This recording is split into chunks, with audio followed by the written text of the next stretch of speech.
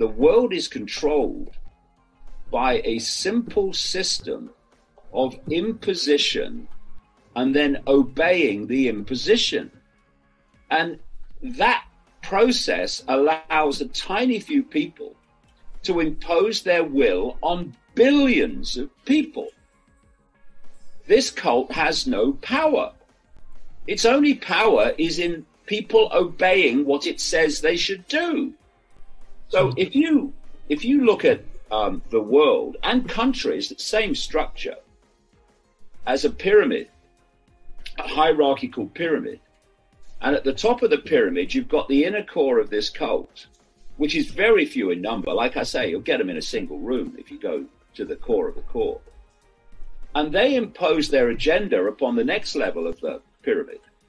And they acquiesce, they obey that imposition and impose it on the next level, which also obeys and imposes it on the next level.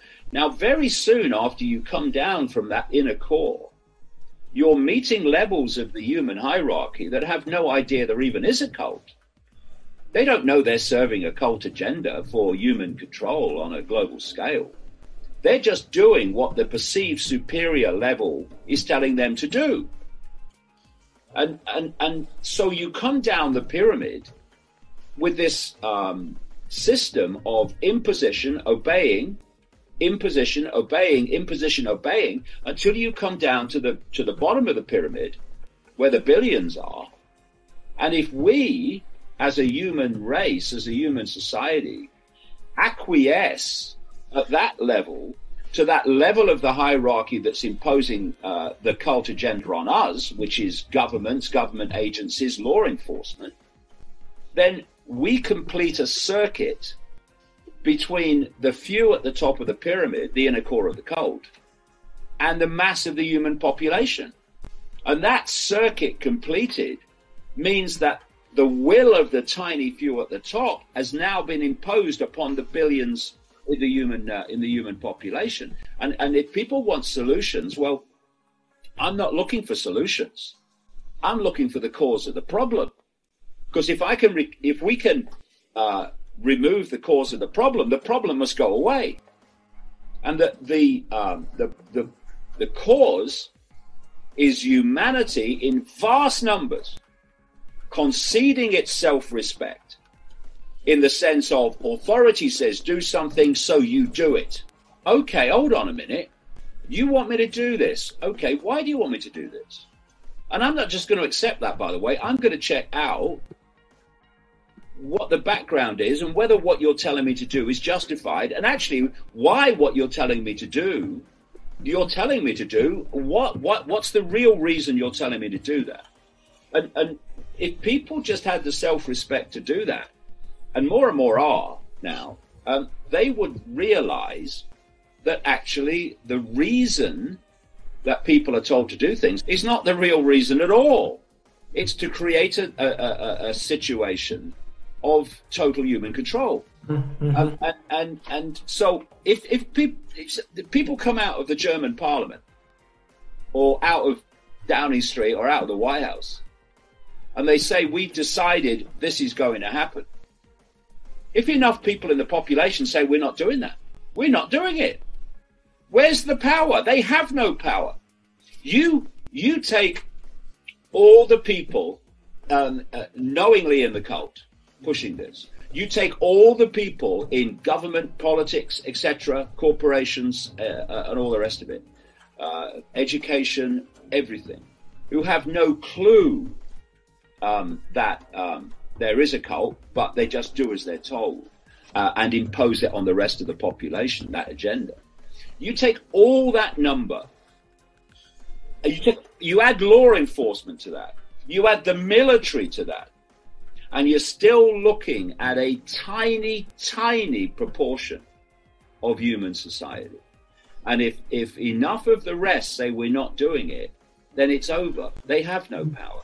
Exactly. Their power is actually in persuading us to give them our power, which they then recycle back against us in the form of control. Well, you see, I have a different perspective because I've been trying to alert people to this for 31 years. And I remember what it was like 31 years ago, 25 years ago, 20 years ago, 15 years ago, trying to alert people to the fact that this is going on and this agenda is leading to where it's got now and beyond. And so I'm looking at times when no one wanted to know about this. And I'm looking now at fantastic numbers of people by comparison around the world who've realized actually this is really happening. As the months have passed and lie after lie has proved to be lie after lie, as promise after promise, do this and we'll go back to normal, and you then don't go back to normal, and they say do this and we'll go back to normal, and they don't go back to normal. People have realized slowly, but ever quicker, that actually there's a gigantic global scam going on here. And it's taken time to generate not just the realization of what's happening and what's behind it, but also the organizational side of it to bring people together. But it's happening. It's happening. Obviously, people would like it to happen quicker. But like I say, because I've been doing this for 31 years, I don't have the same perspective as people who are new to this and say, why aren't people waking up quicker? I'm thinking, you should have been me 30 years ago, all the way through this period. So these things play out that the cult has orchestrated, but the context of them wasn't known. But now what's happening is they have had to put themselves on public display. The others who just do what they're told without question, they're not going to bring it to an end. It's the people that can see it that are going to bring it to an end. And that's why they're turning their ire on those people in every way they possibly can, because they know that that's the only potential area to bring this to an end. You know, the gift of being able to see what others cannot see comes with responsibility. And it's the responsibility of those who can see not to cooperate and not to concede, not to obey that which is seeking to destroy us, really, and completely change the nature of human society. I hope you enjoyed today's segment. Here is a takeaway from today's video. In today's segment, David Icke said that the cult has no power. Its power is only in people obeying what it says they should do. What the cult want is to have complete control through controlling information people receive and ultimately control people's perceptions. David Icke said that when you control the perception of a population, you control the nature of human society, because perception dictates behavior. But David Icke said that it is very hard to control a population of critical free thinker and questioning people who don't just take information direct to conclusion, people who pause and process the information so that they can reach their own unique conclusion. Therefore, always remember that you are the creator of your own reality and that you have the power to exist beyond and outside the system. I hope you enjoyed today's segment.